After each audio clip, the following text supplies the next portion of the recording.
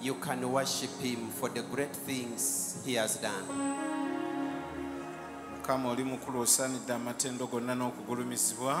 Lord, you're great. You deserve all the praise and deserve to be exalted. For the great and mighty things that you've done in our lives. You've not left us the same. There is a way you've met each one of us and fought our battles. You deserve all the praise. You deserve to be exalted. For your great mercies that you've shown us. The love and mercy. Your great power that has been revealed in our lives. Thank you, Almighty God. Thank you, King of Kings.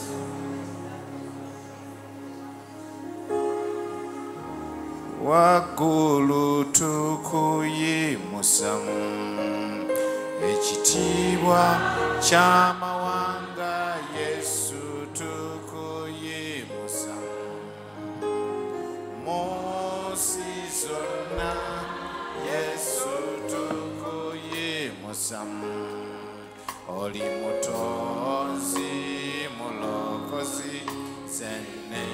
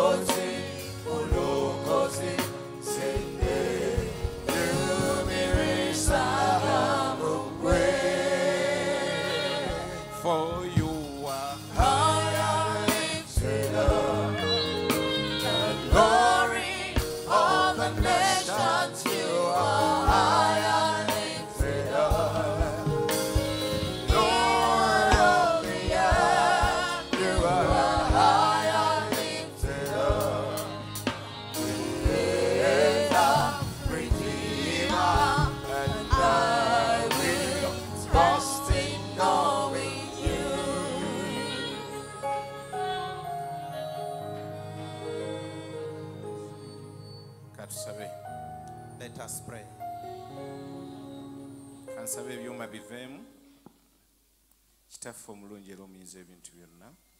Father, our good Lord and Almighty One, I thank you for this great day, for the great and mighty things you've done in our lives. By'otulokoddemu, by'otutaasizaamu. You've delivered us in so many things and saved us from many things. N'ebimu tebibikkuliddwa eri bwongo bwaffe. Even others are not revealed in our minds. Waliwo abasimattusa obutwa. There are those that have escaped poisoning. Waliwo abasimattusa obubenje. There are those that have escaped from accidents N'amaanyi ag'eddogo. and the power of witchcraft. Naye mukono gwo gwe gutaasizza. But it has been your hand that has saved us. Tuzza gy'oli ekitiibwa n'amatendo olw'obukulu obulungi obutayogerekeka. We bring back the glory to you for the great goodness that we can't speak with words. Ne mu kiseera kino nga tuli mu kubeerawo kwo, Even in this time as we are in your presence, nsaba ekigambo kyo kisensere mu buziba bw'emitima gyaffe. it's my prayer that your word will go deep down in our hearts. Nsaba amafuta ag'omuwendo, It's my prayer that your precious anointing, Mwoyo Mutukuvu njayanira amafuta amalala ag'omuwendo Holy Spirit, I desire a new anointing olw'okusenseza ekigambo mu buziba bw'emitima gy'abantu. to bring your word deep down into the hearts Taata, of people. yogera n'abantu bo. Father, speak to your people. Wabula Guide era zimba, Mukama Katonda Ayinza Byonna. and build us, Almighty God. Omuyala kakkute, Let the one that is in hunger, omuyonta awone ennyonta, let the thirst be quenched, omulwadde leka awonyezebwe, let the sick be healed, ne lugoojamya afune amaanyi ag'omwoyo. and let those that are crippled be revived in the power of the Holy Ekole Spirit. okuyita mu kigambo kyo. Do all that through your word. Baana omuntu gw'oyogera naye mu ngeri ey'enjawulo. Speak to someone in a special way, Esukkuluma okwogera okwange. beyond my words. Mu kubeerawo kwo mwe twewonga, Into your presence we commit tussaamu ourselves. ekitiibwa akaseera kano, We honor this time, era tukkiriza ne tugenda kwongera okulaba obulungi bw'omu nsi y'abalamu. and we believe we are going to continue your goodness in the land of the Tetugenda living. kusigala kye kimu, We are not going to remain the same. tugenda kuva ku ddaala erimu tugende ku ddaala eddala. We are going to move from one level to another. Wabeerewo bbulooka ez'omwoyo ezizimbibwa mu bulamu bwaffe obw'omwoyo. Let there be spiritual blocks that are built upon our spiritual Weebale lives. nnyo Mukama, Thank you, Lord. mu linnya erya Yesu mwe tusabire era tukkiriza. In the name of Jesus Christ, we believe and pray. Amen.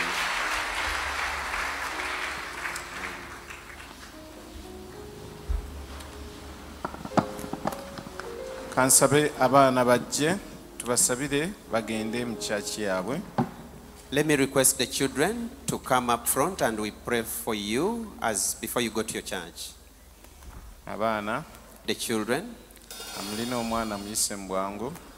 if you have a child near you, let them come.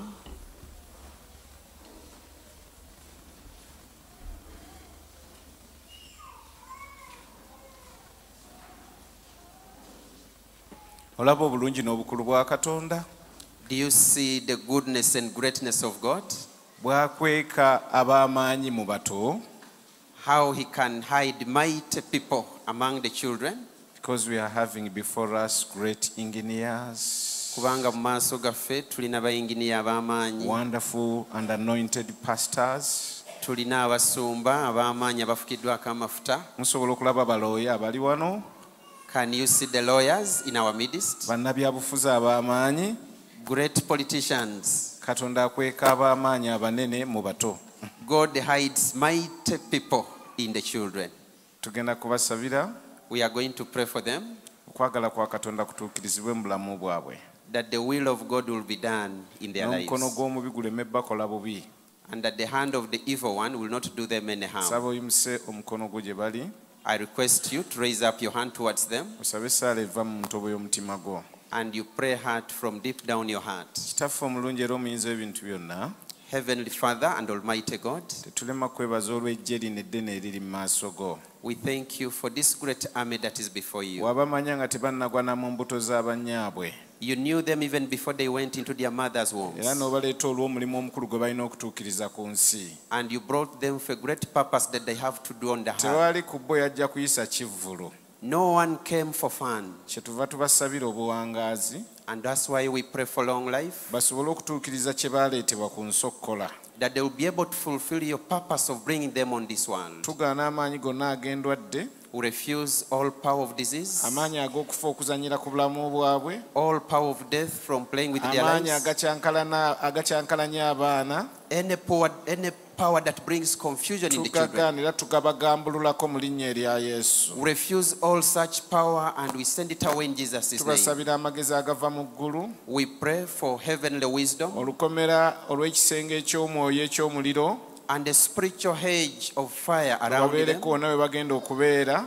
that will surround wherever they are going to Obubi be. buleme okubakomako. That no evil will come to them. Bakole kye bateekeddwa okukola mu nsi. That they will do what they are supposed to do on earth. Weebale nnyo Mukama.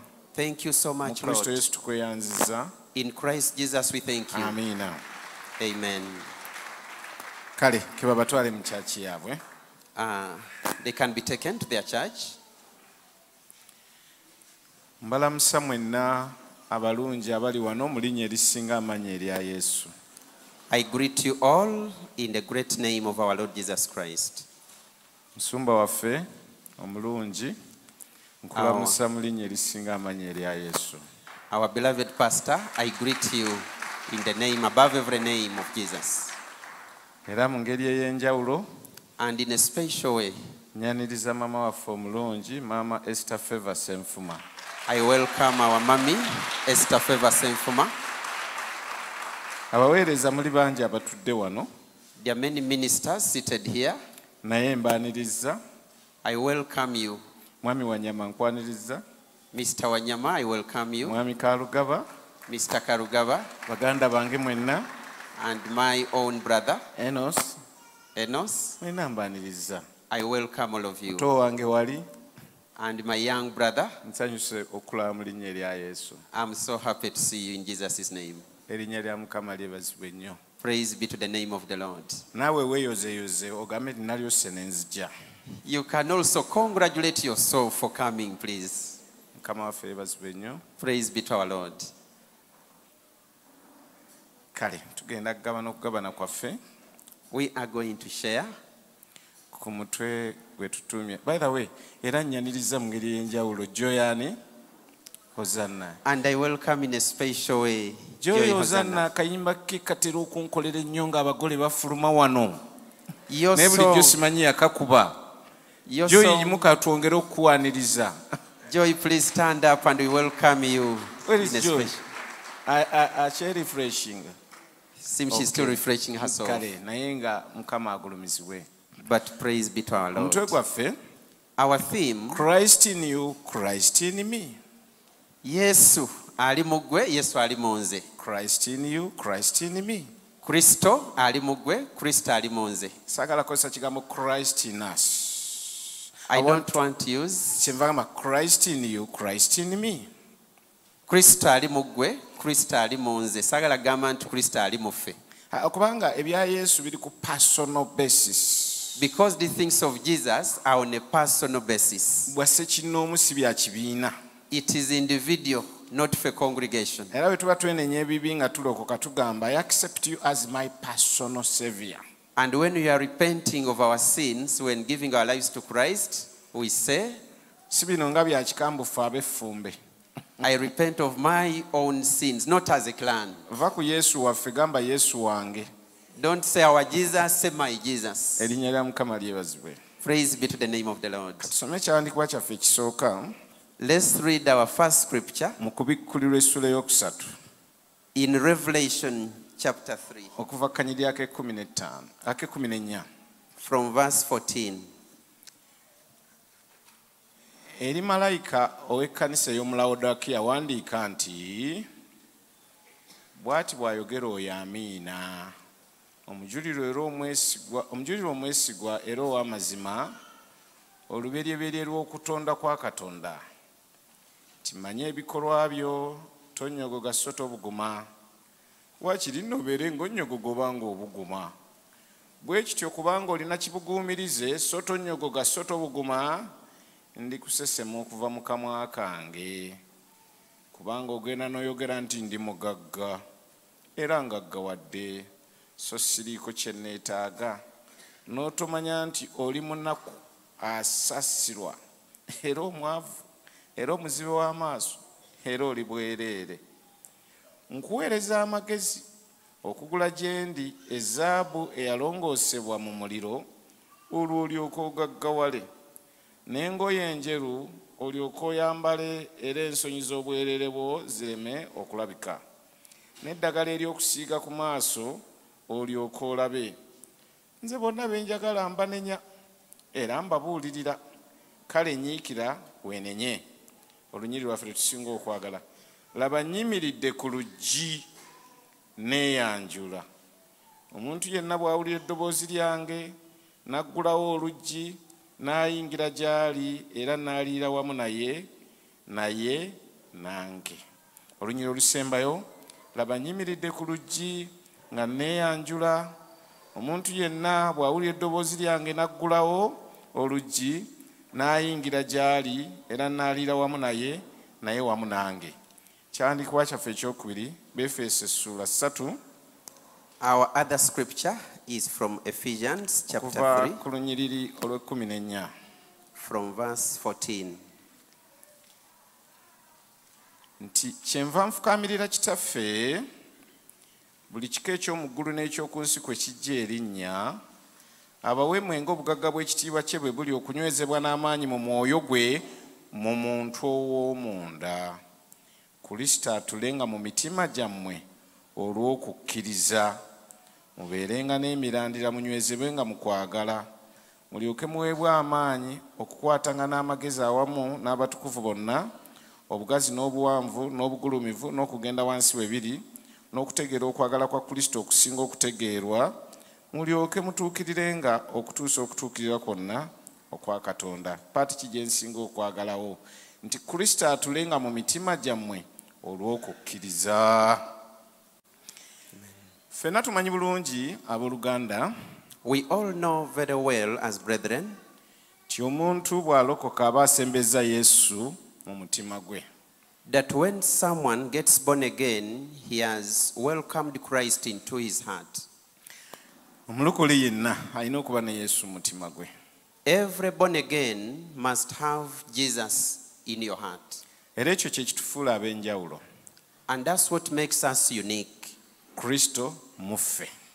Christ in us. Kubanga ensi teyeetaaga magezi ga buntu, Because the world does not need human wisdom ng'ekyenkomeredde mu kutereeza ebizibu byayo. as the final thing in putting right its problems. Singa kyali bwe kityo Yesu teyandizze, kubanga basokolatiizi baali bamusookawo abagezi. If it was like that, Jesus would not have come, because there are many wise men like Socrates that were here before. Naye tebaali kyakuddamu But they were not an answer eri ebizibu n'obwetaavu bw'ensi. to the problems and the need in the world. Kristo n'ajja nga kye kyokuddamu ekyenkomeredde. And Christ came as the final answer. Ate bwe weenenya ebibi wamuyita n'ayingira mu mutima gwo. And when you repented of your sins, you invited him to enter into your life. Kikufuula ow'enjawulo It makes you unique, nti n'emizimu bwe giraba that even when the demons look, tegikankana olw'ekika mw'ova, naye gikankana olwa Yesu ali mu ggwe. they don't tremble because of the clan from which you come, but because of the Jesus that is in you. Naye waliwo kapaza akaatuukawo But there is a puzzle that happened, ekyokuyiga eri ekkanisa eno ey'omu Lawodikiya. something to learn from in the church of Laodicea. Yali kkanisa eyalina okwenyumiriza okw'amaanyi. It was a church that was so proud. Yesu n'alabika n'abaako ebigambo by'agigamba. And Jesus came and had some words to say to them. Kkanisa gwe ogenda n'ogamba nti ngaggawadde. That you church, you say, I'm rich. Amazima ekkanisa yali ngagga. Omanyi obugagga w'obweyogererako n'ogamba nti ngaggawadde, then obeera mugagga nnyo. This church must have been rich, because at the time when someone speaks out that I'm rich, then you must be really rich. Naye Yesu bwe yali addressinga ekkanisa eno yagigamba. But when Jesus was addressing this church, Ogenda n'ogamba nti ngaggawadde siina kye neetaaga. he said, you say, I'm so rich, I don't need anything. N'otomanya nti oli mwavu lonkupe. And you do not know that you're wretched and poor, Atambula ng'oli bwereere. that walks naked, Ate ng'era olina muzibe w'amaaso. and you're also blind. Ebyo bigambo Yesu byagamba ekkanisa ya Lawodikiya. Those were Jesus' words to the church in Laodicea. Nandikuwadde amagezi. That I give you counsel, Ogule gye ndi zaabu eyalongoosebwa mu muliro olyoke obeere omugagga. to buy from me gold that has been refined in fire, that you may be rich. Ofune n'engoye eziva gye ndi olyoke obikke ensonyi z'obwereere bwo. That you also get garment from me and cover the shame of your nakedness. Ofune n'eddagala eriteekebwa ku maaso ebintu olyoke obirabe bulungi. That you also get salve to put on your eyes, that you may see well. 19 nti nze bonna benjagala mbanenya. And in verse 19 it says, all those that I love, I naye rebuke. n'agigamba ekyawandiikibwa ekitawaanya mind. But he gave them a scripture that can disturb the mind. Tutera kikwotingira betubuulira enjiri ab'ensi. Sometimes we quote it to the people that we preach to in the world. Naye nga tokiraba nti ate Yesu yakibuulira kanisa. But you can see that Jesus was giving it to the church. Laba nnyimiridde ku luggi neeyanjula nkonkona. That see, I stand at the door and knock. Omuntu yenna bw'awulira eddoboozi lyange n'aggulawo. If anyone hears my voice and opens, n'ayingira n'endiira wamu naye n'aliira wamu nange.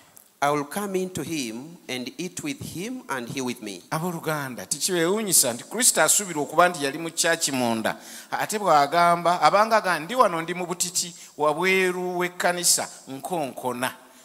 What were they possessing inside the church? Isn't that amazing?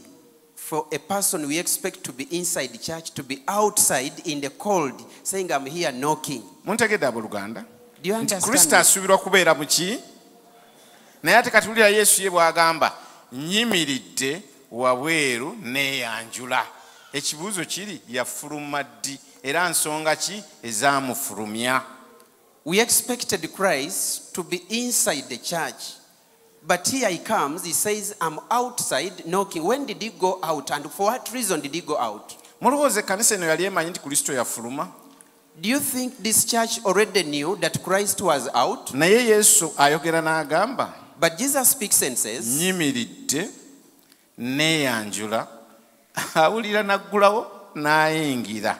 Kitegeeza yali yafuluma olw'ensonga ezitali zimu nga asaba lukusa. Jesus is very gentle. Takola bya kifuba. Nnyimiridde ku luggi neeyanjula. I'm knocking at the door of your heart. Omuntu yenna bw'awulira n'aggulawo nja kuyingira. he says, behold, I stand at the door and knock. If anyone hears my voice and opens the door, I will come in. Awalala we tusomye kyawandiikibwa B'Efeso. And another scripture that we've read from the book of Ephesians, Kyenva nfukaamirira kitaffe. he says, for this reason, I bow my knees before Ebika the byonna Father, eby'omu ggulu n'eby'omu nsi kwe bijja erinnya. from whom every family in heaven and on earth is named, Abawa okunywezebwa n'amaanyi okuyita mu mwoyo omutukuvu mu mitima gyammwe. that according to the riches of his glory, he may grant you to be strengthened with your power, Nti olwo Kristo alyoka atulenga mu mitima gyammwe olw'okukkiriza. so that Christ may dwell in your hearts through faith. Kitegeeza bwe baali abanafu mu mwoyo, Meaning when they were weak in the bwe spirit, baali abanafu mu muntu ow'omunda, when they were weak in their inner man, baaweebuuka. they lost something. Era okukakkana nga Pawulo akoze essaala. And at the end, Jesus made a prayer. Kyenva nfukaamirira kitaffe. That's why I bow my knees Ebika byonna eby'omu ggulu n'eby'omu nsi kwe bijja erinnya. before the Father, from whom every family in heaven and earth is named, Abawe okuyita mu mwoyo omutukuvu okunywezebwa n'amaanyi mu muntu wammwe ow'omunda. that through him you may be strengthened in your inner man, Olwo Kristo alyoka atulenga mu mitima gyammwe olw'okukkiriza. so that Christ may dwell in your hearts through faith. Wendeetera ekibuuzo And that's why I ask a question. nti weekakasa mu mutima gwo mwali? Are you really sure that he is in your heart? Oba yandibanga era ngeri gy'atasosola mu langi na mu mawanga nga neewuwa ali wabweru wa mutima waakonkonera nti njagala kuyingira. Or is out of your heart and knocking at the door, asking, requesting that he may come into your life? Gwomanyi nti mu kanisa mulimu abantu Do you know that in church there are some people, nga tajjukirayo na lunaku lwonna lwe yali ayise Yesu kuyingira mu bulamu bwe. when they don't remember any one day that they've ever called Jesus to enter into their life, Byamunyumira bunyumizi n'atuula n'apaakinga. he just enjoyed and came into church and packed. Naye nga tajjukirayo lunaku But when he does not remember any day lwe yali ayise Yesu ayingire mu bulamu bwe. that he has ever invited Christ to enter into his life. Ddi Yesu lwava mu bulamu bwaffe? When does Jesus get out of our lives? Biki ebiyinza omumugobamu? What can make him go out? Omuntu bw'akalira mu kigambo kya Katonda. When someone becomes empty in the word of God. Kristo atuula wali kigambo kye. Christ dwells where his word is. Era kyava agamba mu Yokaana 15:7. And that's why he says in John bwe mubeera mu 15:17 nze n'ekigambo kyange ne kibeera mu mmwe. that if you abide in me and my word also abides in you, Bwe mubeera mu nze when you abide in me n'ekigambo kyange ne kibeera mu mmwe. and the word of God also dwells in you, Olw'emitawaana gy'ensi bwe tugenda nga tukalira mu kigambo, because of the troubles of this world, when we emitima get gyaffe ne empty giba nga temukyali mu kigambo, and there is no word in our hearts, olwa bye tunoonya ne bitwala obudde bwaffe eby'enjawulo, because of what we seek for and what takes our time, Kristo aweebuuka n'abeera nga takyali mu mitima gyaffe. Christ gets out and leaves our hearts. Era Abakolosaayi 3:16 egamba And in Colossians 3:16 it says, nti let Christ dwell in your hearts richly. nti Kristo atuulenga mu mitima gyammwe. Nti ekigambo kya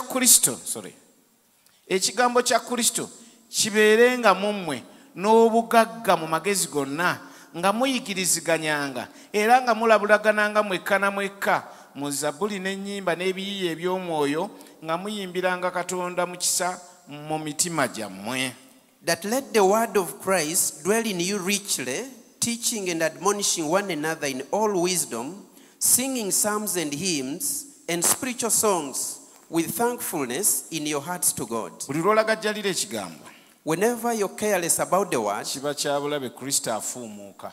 it is so dangerous, Christ runs away. Peetero oli bw'asigalawo nga si musaanikire, When petrol is opened, asobola okufuumuuka n'asigala kyenkana ng'amazzi aga bulijjo. it evaporates just like water does. N'obulagajjavu eri ekigambo okubeera nga kinywera mu mitima gyaffe, Even being careless about letting the word dwell in our hearts kireeta Kristo okugoberwa wabweru. can make Christ to run out of us. Ekirala ekigobera Yesu wabweru Another thing that can cause Jesus to go out of our lives kwe kwemanyiiza ekibi. is to get familiar with sin. Ekibi ne kifugira mu mitima gyaffe. And sin starts to reign in our Kristo hearts. mutukuvu tatula mu mutima mutuula kibi. Christ is holy. He cannot dwell in a heart that has sin. Omutima bwe gunywegera ekibi When the heart embraces sin ne guwangulwa ekibi, and it is overcome by sin, Kristo afuluma mu mutima ogwo. Christ gets out of such a heart. Era asaba entrance buto nti nyimiridde ku luggi lw'omutima nga neeyanjula, omuntu yenna bw'awulira aggula omutima gwe n'ayingira mu ye. He gets out of the heart and requests from the outside that if anyone opens for him, I will come into his Agamba heart. tubeere batukuvu nga ye bw'ali omutukuvu. He says, let us be holy just as he is. Obulamu bwaffe obw'omwoyo bulumbibwa ebintu bingi. Our spiritual lives are attacked by many things. Naye Katonda mu kisa kye But God, in his grace, yateekawo enkola ey'okutukuzibwa nga kwe kwenenyanga bulijjo n'okutambula naye again. he put a way for us to get right by always repenting such that we can walk with him every day. Omutukuvu asobola okugwa A righteous person can also fail n'akola ebitasaanidde, and does things that are not good. naye teri kibi kisinga musaayi gwa Yesu maanyi. But there is no sin that has greater power than the blood of Jesus. Era Katonda tatutunuulira mu mbeera yajjo. And God does not look at us in that way. Tatutunuulira mu mbeera yajjo. He does not look at us the way we were yesterday. Omuyaaye wajjo ayinza okuba omutukuvu olwaleero. A crook of yesterday can be the righteous one of today. N'ennonda ya Katonda ya njawulo. Even the way God chooses is different. Bwe bw'olonda Pawulo omutemu abadde agendera ddala gw'okutte lubona, agenda okutigomya ekkanisa n'omufuula omutukuvu olunaku oluddirira, ekyo si kyamagero. Isn't it a miracle for you to choose a murderer, Paul, that was a murderer, and the following day you turn him into a Ate righteous one? ng'omukutte lubona ng'agenda kutemula. And yet you've gotten him ready-handed when he's going to murder. Naye choice yo ng'eri ku bulamu bwe. But when your choice is upon his life, Erinnya lya Mukama lyebazibwe nnyo. praise be to the name of the Kale Lord. bwe tulemera ku kibi, When we cling on sin, kigobera Yesu waffe wabweru. It forces Jesus out of our lives. ekibi kimanya okufuga ne kyekalakasiza mu mutima gw'omuntu. Sin can reign in someone's heart. Mukama waffe yeebazibwe ennyo. Praise be to our Lord. Naye bwe twenenya era n'omusaba ekisa okusumululwa kubeerawo bulijjo. But when we repent and ask for his help, deliverance always comes. Katonda waffe wa kisa. Our God is full of tulina abali mercy. mu masekkati gaffe ng'olina ky'olwanagana nakyo We have people in our midst when you are struggling with something, nga kyagoberawo Yesu wabweru. when it sent Jesus out of your Naye life. njagala nkubulire toggwamu maanyi. But I want to tell you, don't be discouraged. Ebimu byatwala ebbanga ng'oyingira mu busibe. Some things took time to drive you into captivity. Era deliverance eyinza obutaba ya lunaku lumu. Likewise, the deliverance may not be in one day. Naye the fact nti okooye But the fact that you're tired, mu mbeera zonna z'obadde otambuliramu ezitali za bwakatonda, in whatever ungodly situations you've walked in, bwe bukakafu nti olunaku lwo olw'enkya luyinza okuleeta ekitiibwa. is the fact that tomorrow will be glorious. Obusibe tebwajja mu lunaku ki? Your captivity didn't N'okusumululwa come in kuyinza one day. obutajja instantly, naye yeebazibwe wabanga atandise omulimu agutuukiriza. Your captivity didn't come in one day, and so your deliverance may not be in one day, but the one that began a work in you will finish it. N'olwekyo toggwamu maanyi. So don't be discouraged. Era n'olowooza nti ebyange bigaanye. And you think, for me I've failed. Oba n'olowooza nti bwe ntyo bwe ndiba. And you think that's how I'm going to live forever. Okwenyiwa kwe wenyiyiddwa. The way you're fed up, Singa mugenda naye mpola mpola bwe mutyo, if you walk with him like that, ekiseera kijja kutuuka ng'ekyali kifuga obulamu bwo nga lugero. a time is going to come when whatever evil that was reigning in your heart is now Ddi destroyed. Yesu lwadduka n'afuluma omutima? When does Jesus run out of our heart? When we set idols in our hearts. Bwe tuteeka ebifaananyi munda mu mitima gyaffe. When we set idols in our hearts. Bwe tuteeka ebifaananyi mu mitima gyaffe. Abooluganda, ebintu byonna ebitwalibwa ng'ebyamagoba wabweru, Brethren, all things that look like profit in the world, bwe tutabyegendereza bitambula olugendo okuyita mu mmeeme ne bikajjala mu mutima gw'omuntu.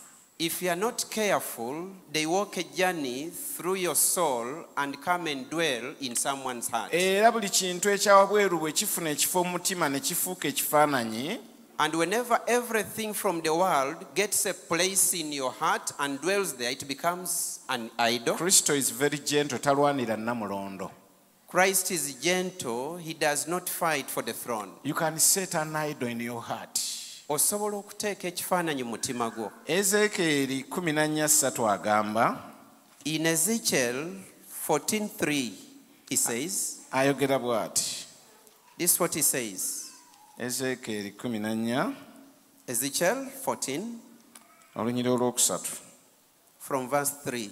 nti omwana w'omuntu, abasajja bano batutte ebifaananyi byabwe mu mitima gyabwe, era batadde enkonge ey'obutali butuukirivu mu maaso gaabwe. Nnyinza ntya abo okumbuuza n'akamu kokka? Ezekiel 14, verse 3. Son of man, these men have taken their idols into their hearts and set the stumbling block of their iniquity before their faces. Holiday. They set idols in their hearts and they end up setting stumbling blocks before them. Nti batadde ebifaananyi mu mitima gyabwe ne bibaleetera okukola ebibi, okuteeka enkonge mu maaso gaabwe. Ebimu ku bikulemesa okutuuka gy'olina okutuuka, Some of the things that fail you to get where you're supposed to get, n'okulwa ng'olwanira mu kifo ekimu, and to tarry fighting in one place, bye bifaananyi byewakkiriza ne biyingira mu mutima gwo. are the idols that you allowed to come into your heart. Bimaliriza stumbling block oba nkonge mu maaso go ate gy'otusobola kuyitako. They end up being stumbling blocks in your life that you cannot go over. Ebifaananyi bijja bitya mu bulamu bwaffe? How do the idols come into our lives? When we contemplate over a matter too much. Bwe tulowooleza ku kintu ne tukirwako ne tukimalako obudde nga kibi. We end up gazing Tumaliriza tutunula and gaping. Mukama waffe yeebazibwe nnyo. Amina. Omwoyo abayambe. Mukama agulumizibwe nnyo. Praise be to the Lord. Bw'oteeka ku kintu ennyo amaaso, when you focus onto something for long, kanze mba nkyeyogerako let me speak about it myself. kubanga Oluganda luzitowa ebigambo ebyo. Because Maliriza ndozooledde ekiddirira kwasaamirira olwo ne kifuuka ekifaananyi mu bulamu bwange. when I focus on something for long, You over-contemplate. when you over-contemplate, You end up upon something, gazing. omaliriza olowoozoledde, Hence, gaping. n'omaliriza ng'owambiddwa. Amiina. Amen. Mukama waffe yeebazibwe nnyo. Oli musajja mugezi nnyo kuba kiri kizitowa nnyo. Mukama agulumizibwe nnyo. Amen. Ebintu byonna tebitufuga lwakuba birungi nnyo. Not all things capture us because they are so good. But over-contemplating. Naye okubitunuulira ennyo. Mukama yeebazibwe nnyo. Praise be to the Lord. Proximity. Ne weewa ekintu n'okibeera kumpi nnyo. And you come so close to something. Mwe mulowooza amayirungi gawooma. Do you think those drugs are so Naye good omuntu tasting? bw'agalemerako n'agawa obudde, it becomes an addiction. But when someone gives a drug all the time, it Mulowooza becomes sigala awooma nnyo. do you think cigarettes are so sweet? Bwe baba batandika na n'okolola naye bw'omulemerako it turns into an addiction. When you An idol. just started cigarette smoking, it begins by making you cough and cough and cough. But when you continue doing it, it becomes an idol. Mulowooza wala gy'awooma. Do you think Lwaki bwe baba ethanol is good? bamunywa bakola ne bwe bati. When people are drinking those concentrated alcoholic It drinks, is not sweet. they even close their eyes. Buli kintu kye weemanyiiza n'okiwa attention kimaliriza an addiction nga kinywezezza obulamu bwo. Mukama waffe yeebazibwe nnyo nga kyetaaga nsuuluulu okusimbulamu. Whenever you focus on something and you hold on to it, it ends up becoming a stronghold that requires a strong force to put it out of your life. So buli kintu tokiwanga nnyo attention. So don't give everything all your attention. Ebintu bingi biyingira ne bifuuka ebifaananyi mu bulamu bwaffe. Many things enter our lives and they become idols in us. Yesu kyava agamba mu Matayo 10 That's why Jesus says in Matthew olunyiriri 10 olwa 37 and verse 37 nti omuntu bw'ayagala kitaawe ne nnyina okusinga nze taŋŋwanira. that if someone loves his parents more than me, then he's not worthy to be of Omuntu me. bw'ayagala omwana we ow'obulenzi oba obw'obuwala okusinga nze naye taŋŋwanira. If someone loves their son or daughter more than me, then he's not worthy to be mine. Nti omuntu ne bw'ayagala obulamu bwe okusinga nze era taŋŋwanira. And if someone loves his life more than me, then he's not worthy to be mine. Lwaki? Why? Ky'oyagala ennyo kifuuka obugagga bwo, Whatever you love so much becomes your... ate awabeera obugagga bw'omuntu omutima gw'omuntu we gubeera.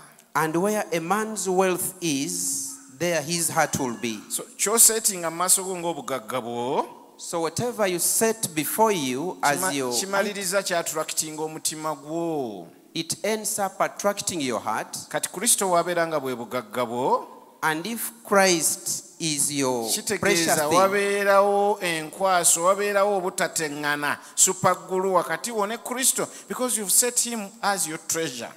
it means there will be a strong bond like super glue between you and Jesus because you have made him your treasure. Erinnya lya Mukama lyebazibwe. Praise be to the name of the Lord. Tuutenga Mukama waffe Let us take up our Christ. mu kifo ky'okuwuuta ensi okubeera nti yeeyingira. Instead of consuming the world into our hearts, let's consume our Lord. Over contemplating over the Lord. Ng'obudde obusinga osobola n'okubumala mu kufumiitiriza ng'otunuulira Mukama waffe.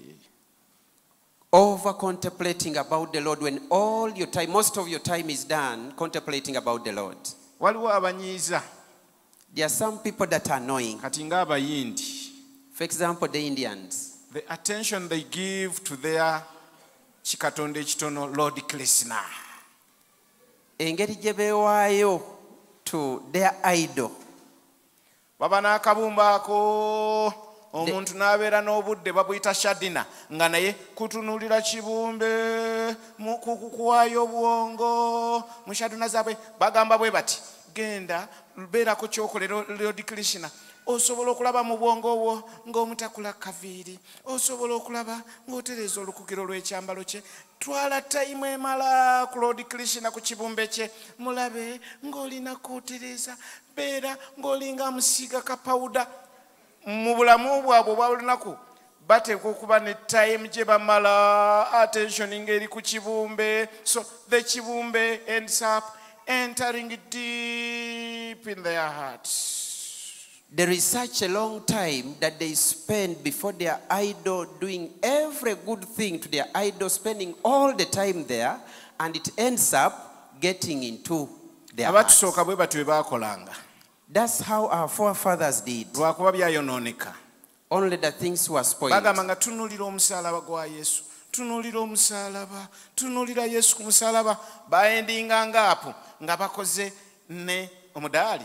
Kwegamba naye omulamwa ogwasooka tegwali mubi senga baali tebaguzizza nnyo mu physical. Nekyali look and contemplate upon the cross, meditate upon the cross, what transpired on the cross. Kikyali omulamwa. Abaatusooka baatunuliranga omusalaba ne bagutunulira nnyo ne bagulowoozaako ne bagufumiitirizaako. Ekibi kiri nti abamu ate baagukolamu guno ogulabikako, naye ekigendererwa tekyali ekyo ekyokola ogwo ogulabikako, naye okulowooza ennyo ku musalaba. Bwegenda e Bukalango, just like you can go to Bukalango, mmotoka y'e Bukalango mbeeramu omusalaba. In a van, in a vehicle of anyone going to Bukalango, they always have a cross. In a shop near there, you'll find a cross. Am I lying? Tunulira omusalaba, tunulira omusalaba, tunulira omusalaba, tunulira omusalaba, omusalaba guyingiremu gwe obeere ng'obenefitinga mu mirimu gy'omusalaba. Their purpose is that always you may look at the cross and look at it, contemplate about it, such that it enters into one's life. Twalanga omutawaana. We got trouble. Twalanga omutawaana. We declared trouble. Always take time. Make it a point. Okubeera nti ofokasinga ku by'omwoyo, ofokasinga ku Kristo. Kristo kyangu n'abeera ng'ali mu bwongo bwo, nga mu mutima gwo taliimu, kubanga mu mutima gwo ky'osinga okulowoozaako anseno. Make a point to think about Christ all the time, such that Christ comes into you. But if you do otherwise, then think of Arsenal. It's Arsenal that will come into your heart. Kubanga Arsenal omuwesaawo eziwera omulowoozaako. Because you're giving Arsenal more time to think about him. Business n'ogiwa obudde. And you give time to your business. N'obuntu obw'enjawulo obubuzaabuza ku WhatsApp. Even those small confusing things on WhatsApp. Nga bwe wabeerawo okulowooza budde bw'owadde Kristo okumulowoozaako mufumiitirizaako inadde nga teziweze na ddakiika 2. And when we consider the time that you spend meditating upon Christ is not even 20 minutes. Toteekanga attention ku bugagga bwo. Never put attention on your riches. Toteekanga attention ku bikoleddwa wabweru. Never put attention on things that have done in the world. Lowooza nnyo ku Yesu. Think so much more about Jesus. Nga bali we balowooza ku Buddha. Just like the Indian think about their Buddha. Olaba ebintu ebyo bye bazimba nga Baha'i. Do you see such things they build as the Baha'i temple? Wabeerayo total silence. There is total silence. Omuntu genda obeerawo ng'olowooza ku kikatonda kyo.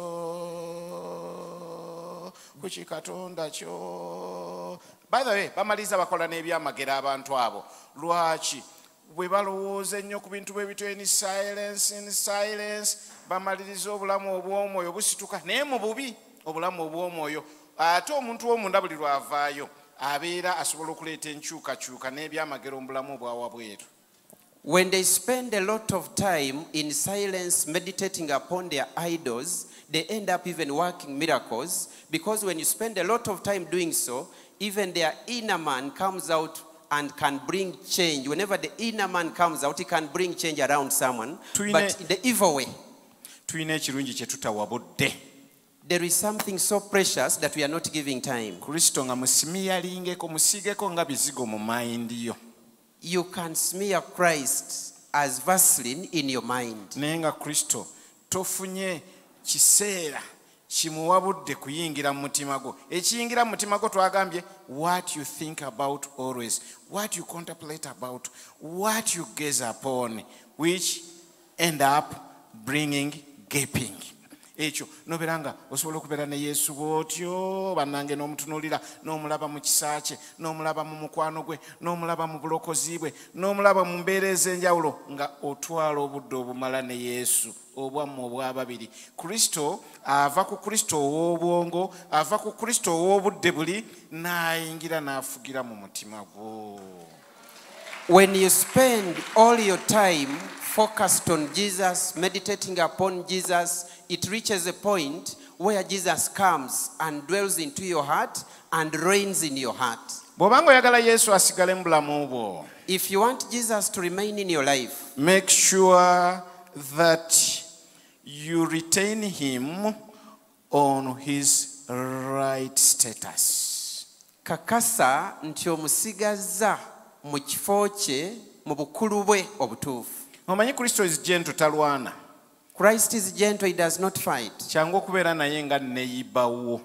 It's possible to have him but as a neighbor. Kyangu okubeera naye nga social, kwegamba friend, colleague. It is possible to have him as a colleague, a friend. Naye nga status ya Yesu entuufu, But when the right status of Jesus, kabaka w'abakabaka, he's the King Mukama of Kings, w'abakama, the Lord of omulokozi. Lords, the Savior. Kati bw'oba onoonya neighbor, So if you are looking for a neighbor, noonyayo munno bwe mwasomoka lwera, naye Yesu muleke mu kifo kye eky'okubeera kabaka w'abakabaka era mukama w'abakama. leave Jesus in his right position as King of Kings, Lord of Lords. But if you are looking for a friend, get someone that you came with from the village. If you want a partner to socialize with, Bw'oba onoonya mukwano gwo ogw'okubeera naye, ogenda mu Rotary Club. then you go to the Rotary Club. Naye Yesu oba wakubeera naye, But if you are going to be with Jesus, beera ng'oli ready okumufuula kabaka w'abakabaka, mukama w'abakama mu bulamu bwe era omulokozi. be ready to make him King of Kings, Lord of Lords in your life, and make Kristo him your buli wonna Savior. wajja, Whenever Christ comes, yajjanga ajjira mu status ezo. he would come in his status. Bw'ajja ku mbaga tajja as a mere celebrant. When he comes at a wedding, he does not come as a mere celebrant. Yokaana 2 ajjanga kabaka w'abakabaka asobola okwongezaayo embaga enviinyo ng'eva mu mazzi. He comes as a King of Kings that can turn water into wine. Ne bw'ajja mu kufiirwa, Even when he comes at a burial, don't regard him as a fellow mourner. tomulaba nga mukungubazi omulala yenna. Adde mbisitole nti bakungubuzi bannaffe tufiiriddwa omuntu atazzikawo ddi buddene. Ebyo si byabeeramu. That he comes and you say, fellow mourners, we've lost someone that we cannot replace. No. Bakungubazi bannaffe Fellow mourners, tufiiriddwa omuntu atazzikawo ddi buli amaanyi ku kyalo kyaffe. Ebyo si bye bireeta Yesu. that's not what brings Jesus. So you've lost someone that cannot be replaced. Wajja abeera kabaka. When he comes, he's king. Alina limooti y'obulamu mu ngalo. He has the remote of life in his hands. Era ebigambo bye bibeera. And these words are always, Makko 5:4 mu Talitha 10 amakulu gaakyo omuwala golokoka. Mark Ajja 5:10. kuzuukiza. He comes to resurrect.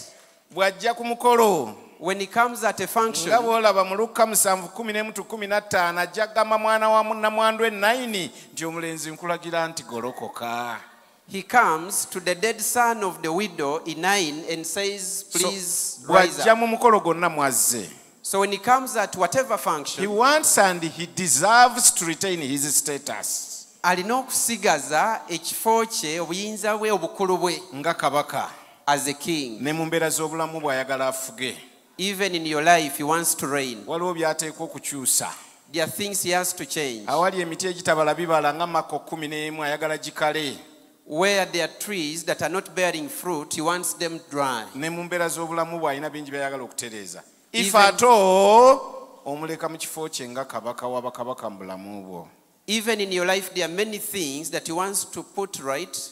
Only allow him to dwell in his status as King of Kings in your life. Waliwo akagero nasooka kawulira ku Reinhard Bonnke, There is a story that I heard of from Reinhard Bonnke. naye ennaku zino kayita nnyo ku social gundi mikutu egyo. These days, it is so much on social media. Ak'omuntu eyayaniriza Yesu Of someone that invited Jesus mu nnyumba ye eyali ebisenge 10. into his 10-room house. N'amugamba Yesu, okumanya nkwagala waliwo ababadde banjigganya naye nkuwadde ruumu nnamba ku kizimbe kyange. And he said, there are people that have been persecuting me, but Jesus, I give you a whole room in my house. Liba teriri busa abalabe be ne bajja. And without long, the enemies came. Ne baamukuba.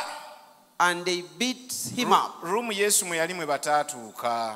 And the room where Jesus was is where they didn't get. N'ajja n'akomplainingira Yesu nti abantu nga muli bazibu. And he came and complained to Jesus that you are hard people. Ne nkwaniriza mu maka gange onkuume naye n'ondeka bamputtula ebyenkanidde wano. How can I welcome you into my house to protect me and you leave the enemies to come and beat me up? Yesu nti akyenkoze kya mazima wantadde mu luumu eya waggulu era ngikuumye bulungi. And Jesus said, you placed me in the upper room and I've kept it well, I've been there. Namga kale nkwongeddeko kati ruumu 5 zonna zizo.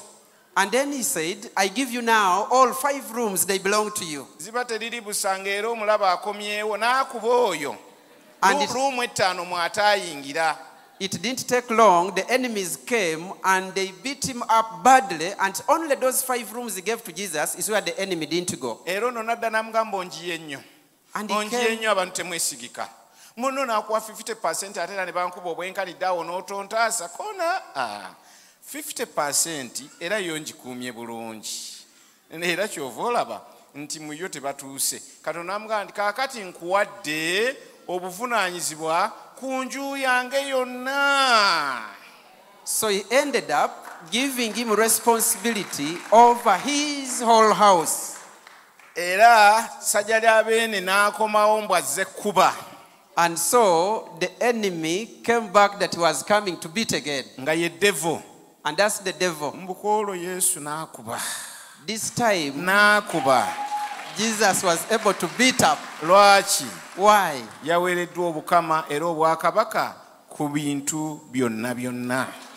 He had been made Lord and King of Kings over everything. Erinnya lya Mukama lyebazibwe nnyo. Praise be to the name of the Lord. Yesu oba onoomwaniriza If you're going to invite Jesus okukomawo mu kiwummulo kye mu mutima gwo, to come back in his position of rest in your heart, leka atwale obukulembeze bwonna. let him take the throne. Naggambye tomuyita nga neighbor. Don't invite him as a neighbor. Tayagala kamanyiiro, si neighbor, kabaka w'abakabaka era mukama w'abakama. He does not want familiarity. He's a King of Kings and Lord of Lords. Bw'abanga ye mukama, If he's Lord, mutwale era nga ye mukama. then take him as Lord. Lord, nga bw'owulira bwe tubeera ne bannandi Lord. Just like we have landlords. Mukama ffe yeebazibwe nnyo. Praise be to the Tumanyi Lord. kugamba nandi Lord waffe mulungi. Mukama agulumizibwe. We call them our good Nandi Lord landlords. bw'aga nti enju yange tebagikubamu misumaali tukigondera. When the landlord says, you don't spoil my walls by nailing everywhere, we obey. Nandi Lord bw'agamba nti ne wange tebakalirirawo nnyama after all nze sigirya nnyo gwe gwe manja oli otya ey'okumukumu tukigondera. When the landlord says, you cannot roast meat always every day at my place, we obey. Nandi Lord bw'agamba nti wano nze saagala obagenyi b'abaana era tukukuta nabo bukukusi. When he says, I don't want groups of visitors, we obey. Kakati ate Nandi Lord eno nannyini ttaka nga gw'oli wa kibanja. Era naye amanyi ogamba emivule gyange tebagikwatako. Tokkiriza w'amasannyalaze kuyisaamu nga simaze kukkiriza. Kwegamba ow'ettaka aba n'obuyinza bungi. Kati ne Mukama waffe Yesu Kristo bw'abeera Lord w'obulamu bwaffe, kitegeeza leka afugire mu mbeera ez'enjawulo nga waliwo by'otokola olw'okuba Lord tabyagala. When you have Jesus as your Lord in your heart, let him reign such that there are certain things you will not do because your Lord does not like them. Ng'onootambula naye, If you're going to walk with muleka him, asigale mu bifo bye. let him remain in his position. Afuge ennyambala yo, That will reign over the way you dress, afuge enkuza y'abaana, will reign over the way you bring up your afuge children, enkozesa ya ssente zo. reign over how you spend your money. Abooluganda bye tulina bya Mukama waffe. Brethren, whatever we have belongs to our Lord. Tubeera bubeezi bawanika ab'akaseera. We are just stewards of what the Lord has given us. Tetulina bye tugenda kukozesa nga ffe bwe twagala. We don't have to use everything the way we want. Naye tulina okukozesa nga Lord waffe bw'ayagala. But we have to use the way our Lord wants it to be. Waliwo gwayinza okugamba nti oyo mukolere bw'oti nga tewandikyagadde naye nga ky'olina okukola. Sometimes he can say, do something to another person when you wouldn't like to do the same, but that's what he wants. Ng'onootambula ne Yesu mu mutima gwo, If you're going to walk with Jesus in your muleka heart, asigale mu status ye. let him remain in his status. Nga bw'ayogera nti obufumbo mw'oli toteekeddwa bubaamu, When he says you are not supposed to be in that marriage in which you are, nga topapala. you don't refuse. Mukama waffe yeebazibwe nnyo. Praise be to the Lord. Yesu ayinza okujja n'agamba, Jesus can come and say, gwe tokiraba nti oli namba 2 newankubadde baakuzimbira ozaddewo abaana naye oli namba 2, vaawo. don't you see that you came second? There is a first wife. Even if you have had children with this person, you are number 2. Please leave. Kristo bw'ataba neighbor nga naye Lord, ekyo oba olina okikondera. If Christ is not a neighbor but the Lord over your life, you will obey and do that. Ojja opaapaala n'omuvubuka. You come along with a young man. Nafunye omuvubuka nga yeevuga. I got one that drives. Ava mu famire ennungi ate bannanga alagikako mu bantu. Comes from a good family and is good to show among people. Lord n'agamba, And the Lord says, omusana tegutabagana na kizikiza, darkness cannot come together with light. togenda n'oyo. Don't go with that one. Waakiri ogenda n'omwavu ali mu kyaki nga naye alina omulamwa gw'omwoyo. Better to go with the poor one in church when he has the right Bw'abanga ye spiritual Lord life. eri obulamu bw'oguma. If he's the Lord of your life, you will obey. Bw'obanga ogaanyi But if you ng'opaala refuse, bibyo. you go on your own. Ng'otuuka eyo second week nga bakwongerako namba 2. You get there and after 2 weeks, they bring number 2. Anti ze nnono ze yakuwasizza nalulungiwo. Because those are the principles of the person you have taken. Mulungi ngadde olwokusatu ng'avomitinga mu buliri yazze atamidde. Bye wali oyagala. He comes and vomits in the bed on the 3rd day because that's what you love. Adde ogwokusatu ng'agamba ebintu byange okukola tulina okunyookeza eddagala wamu. He comes another day and says, for my things to work out, we have to do witchcraft in the house. Ebyo bye bayitamu abeenoonyeza, abeerabira, abasinziira ku ndaba ey'obuntu ne bava ku nnono za Lord ky'agamba. Those are the people that use their own human standards, use their own wisdom to do what they want to do, and they leave what God wants them to do. Mpunzika ngamba, I end up saying, Mukama waffe Yesu agamba, our Lord Jesus says, mumpitira ki Mukama wammwe nga temukola bye ŋŋamba? why do you call me your Lord when you don't do what I tell you? Luka 6:46. In Luke Mumpitira ki 6:46. Mukama wammwe nga temukola bye ŋŋamba? Why do you call me your Lord when you don't do what I tell you? Bw'obanga onoomuyita Lord, If you're going to call him your Lord, weemanyiza okukolera ku kuluŋŋamya kwe. then train yourself to do according to his guidance. Era Mukama waffe Yesu n'agamba Matayo 7:21, And our Lord says in Matthew 7:21, si buli agamba nti Mukama wange, naye oyo akola Kitange ali mu ggulu by'ayagala. that not everyone that calls me Lord, Lord, but only that one that does what the Lord, my Father in heaven says. Mukama waffe era n'ayogera And still our Lord says Matayo 13:3, in Matthew 13:30, muzireke zikulire wamu. let them grow together. Oba batuula mu kyaki batuulemu n'ebimu bye10 babiwe, naye ku lunaku olw'amakungula tulisooka ne tuggyamu ensigo ennungi. If he's coming to church and they fellowship together with you, let them be there. But at the day, we shall pick out those that are right. Effujjo likole naye yo Bayibuli esigadde egamba. Do all the folly, but the Bible says Timoseewo ekyokubiri 2:19 in 2 Timothy 2:19 nti omusingi gwa Katonda gusigala nga munywevu, Mukama amanye ababe, taferebwa. that the foundation of the Lord is strong. God knows his own. Ekyokutuula mu kkanisa tekikufuula ekyo. Omusingi gwa Katonda gusigala munywevu nti Mukama amanye ababe. The foundation of the Lord remains strong, that God knows his own. So even if you come and fellowship together with others, God knows his own. Zabbuli eya 5:21 Psalms 50 and verse 21. nti bwe nasirika, When I kept quiet, bwe nolowooza nti twenkanankana. you thought we are equal. Bwe nasirika, When I kept quiet, bwe noddaawo nolowooza nti twenkanankana. you thought that we are equal. Waliwo akamanyiro ke tuyinza okukola gy'ali There is some familiarity we can do to him, ne tutambuza obulamu nga tetumurecognizing as Lord. and we walk in our way of life when we don't recognize him as our Lord. Naye agambye mu 2:1 Zabbuli ya 5, But he says in verse 21 of Psalms 50 nti ebyo wabikola that the things you have done nange nensirika and have been silent, n'olowooza nti nenkanankana naawe and you thought that I was one like yourself, naye ndikunenya but I'll rebuke you nembiteeka mu maaso go. and let the charge before Bwe you. nasirika When I kept quiet, walowooza nti twenkanankana. you thought we are equal. Ng'obeera ku masimu ne bakkubira When they call you on phone, n'owooza mu ddakiika 2 nja kuba ntuuse naye ng'omanyi nti oli mbalala. and you saw on phone in 20 minutes I will be there, but when you are far away in Ebyo Mbarara, wabikola you did all that, n'ensirika n'olowooza nti twenkanankana. and I kept silent, and you thought we are equal. Bakkubira essimu oli mu kkanisa. They call you when you are in church, Nkakasa oba ojja. and someone says, assure me if you are coming. Nzija naawe sala pressure.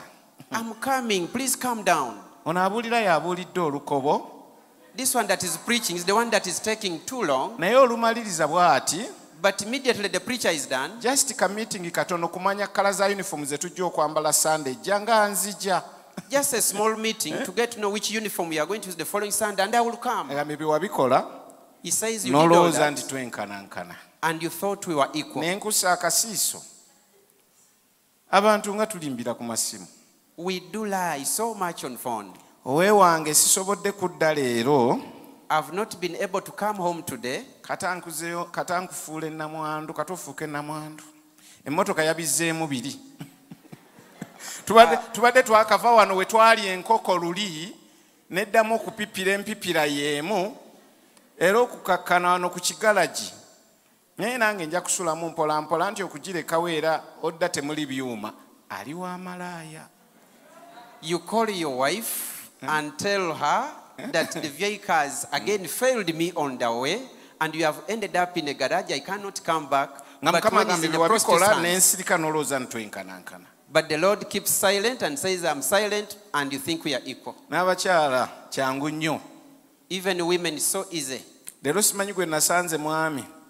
Today, I don't know the person I met on my way. Obulwadde bwazze mpola ng'obusaaga. Some sickness attacked me in a Nempitirako simple mu kakiriniki okakkana ne bagamba bampe drip. Mbadde ndowooza ey'okubiri eneggwako mangu naye ndabika nsuzeeyo kuuma abaana baffe nja kudda enkya.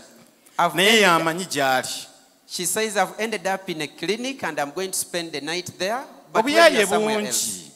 The Naye Lord, agambye ebyo wabikola n'ensirika n'olowooza nti twenkanankana. the Lord says, you did all that and I was silent and you thought we are equal. Erinnya lya Mukama lyebazibwe. Praise be to the name of Si the buli Lord. agamba nti Mukama waffe. Not everyone that says, Lord, Mumpitira ki Mukama wammwe? why do you call me your Lord? Tugenda kukola essaala ntono nnyo. We are going to make a short prayer. Waliwo be kyetaagisa There are times when it's required okuddamu okwola Yesu okuyingira mu mutima gwo. to invite Jesus afresh to come into your heart. Ekyamazima ng'owulira yaseeseetuka. When the fact is, he's out of his Ekirungi position. asigadde agamba The good thing he continues to say, nnyimiridde ku luggi nga neeyanjula. I stand at the door and knock. Omuntu bw'awulira n'ayingira n'endiira wamu naye. If someone opens the door, I'll come and eat together with him. Naye n'aliira wamu nange. And he also eats with me. Era tulinamu abaatandika obutandisa okusaba naffe. And we have people that just began, Byabanyumira bunyumizi naye nga tojjukirayo olunaku. there are people that just enjoyed our worship and they came, but you don't remember any particular Wali day. ogambye Yesu nti beera mukama w'obulamu bwange.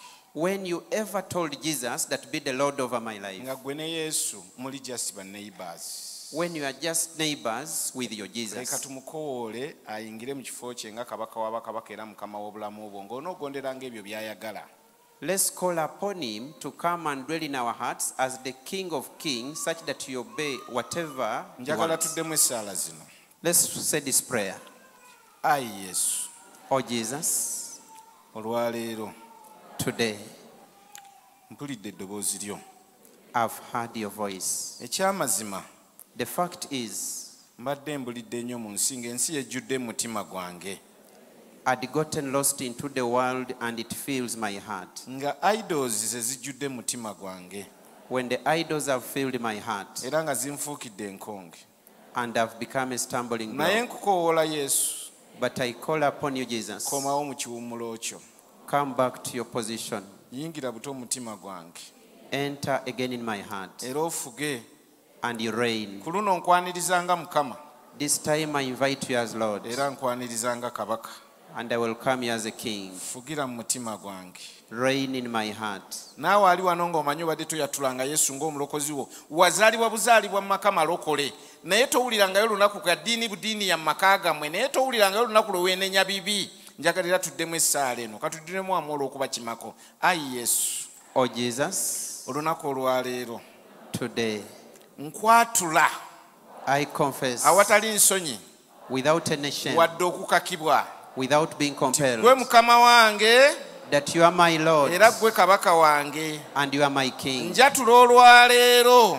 I confess today Tindokose. that I'm born again Mu linnya erya Yesu. in the name of Era Jesus, siikwatibwenga nsonyi and I will not be ashamed okubuulira abantu to tell people ti Yesu yandokola. that Jesus saved me. Weebale Mukama Thank you, kubanga Lord, oyingidde mu mutima gwange. because you've come into my heart. Kantambule naawe Let me walk with nga you Mukama wange as my Lord era nga Kabaka wange. and as my King. Weebale Mukama, Thank you, Lord. weebale Yesu. Thank you, Jesus. Amiina. Amen. Mukama baawe omukisa May God bless you. mu linnya erya Yesu.